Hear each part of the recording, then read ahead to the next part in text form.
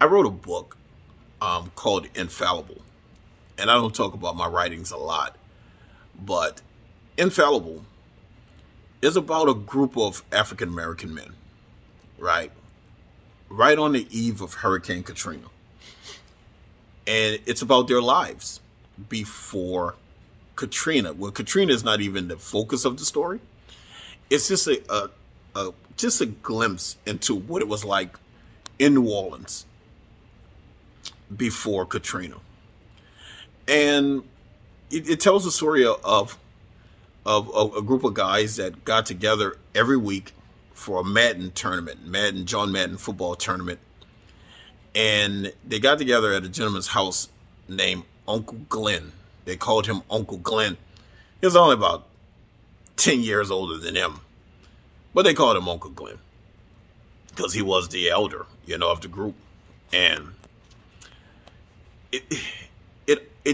it takes you through untreated mental health issues without even realizing what you're witnessing is untreated mental health issues. But it also takes you inside of how these guys created their own form of mental health, and that was Uncle Glenn, and how they turned to him. He, inadvertently became their therapist without them even knowing he was a therapist, and without him even realizing he was operating in that role of keeping all of these guys with all of these untreated issues. And that's really what I should have named the book, Untreated Shit. Because so much of what, and I put it in the form of a novel, right? Just so you can see the stories, because, Infallible is really as close as a memoir of my life. I wrote it for my sons, actually, just to show them what fucking up looks like and how to get your life on track, just in case I don't live to see them in their 30s. I wanted to show them how I managed in my late 20s, 30s to, recover from a derailment, a mental derailment. And so, that's often the case in our communities as it relates to mental health, is that we'll turn to groups, we'll turn to these tribes to try to manage it and to process it. We don't always go to therapists. We'll go to my homeboy, for African-American men, sometimes there's this guy like Uncle Glenn. And for us, it was a John Madden tournament, but sometimes it's fishing, sometimes it's hunting, sometimes it's football, that brings these small pockets of men together where they can sit down and just deal with untreated shit, And calling it Infallible was really a play off the word, because it's really dealing with, broken, how untreated issues in African-American men leads to failed relationships, how you get failed relationships. And I put the African-American men is the focus of it, but, white brothers go through the same thing. They have reached out to me who have read the book and said, this applies to every race of men. There is. We'll form these pockets. And in these pockets is where we get help. And, Hurricane Katrina took that group from me because of the disbursement, of Hurricane Katrina. And I no longer had that Uncle Glenn that I connected with every Thursday and just talk about things.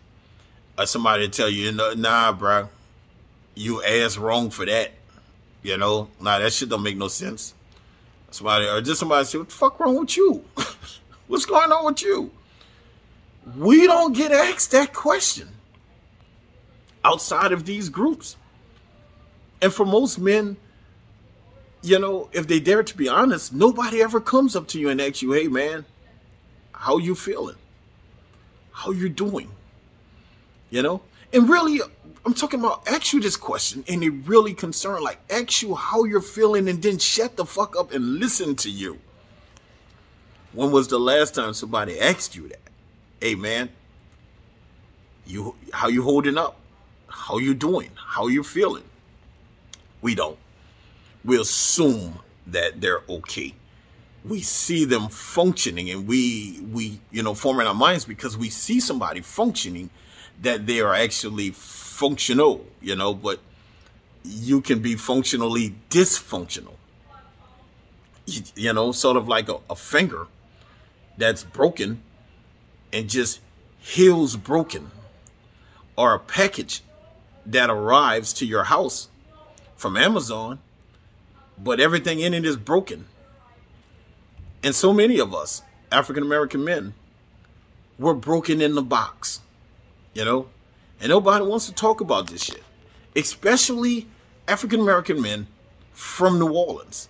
That's a whole different, when you meet guys from New Orleans, these are a lot of men that are broken in the box. You're seeing them, but there's so much shit that happened from August 2005 until now that they're functionally dysfunctional, right? They're just getting through this shit.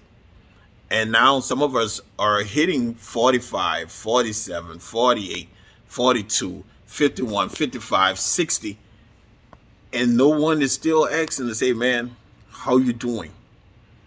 A lot of us have lost our little groups, our little hubs, our little tribes.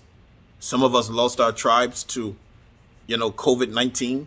Some of us lost our tribes through natural causes, because people from New Orleans, men my age, we long since graduated from dumb shit. We just don't do dumb shit. When you see all of this crime that's going on in the city, those are Katrina babies. Those are the kids that no one asks those kids how they're feeling or how they're doing. But when they get to our age, no one really gives a fuck. They just assume because, we have a high tolerance for pain that we no longer feel. Nah, we feel. So if you have a man in your life, particularly an African-American man, go up to them. Even if you are one, it could be your brother, it could be anybody, and ask him, hey, bro, how you doing, man? And I want you to listen to what he says. When you ask him, how are you doing? Because the first response is going to be, man, I'm all right, man. I'm cool. I'm chilling. No, bro, how are you feeling, bro? How do you feel? Shut up and listen. Because there's something that I want you to listen for. If you ask him how he's feeling, and the word tired comes up at any point in that conversation, you're dealing with somebody that's having a mental health crisis. And it sounds sort of like, man, I'm just, I'm maintaining, man, but I'm just tired, bro. I'm just tired. And if you start to hear the word tired repeatedly, you have a situation on your hands that you need to pay attention to, because that individual needs some help. And that's what I wanted to share with you.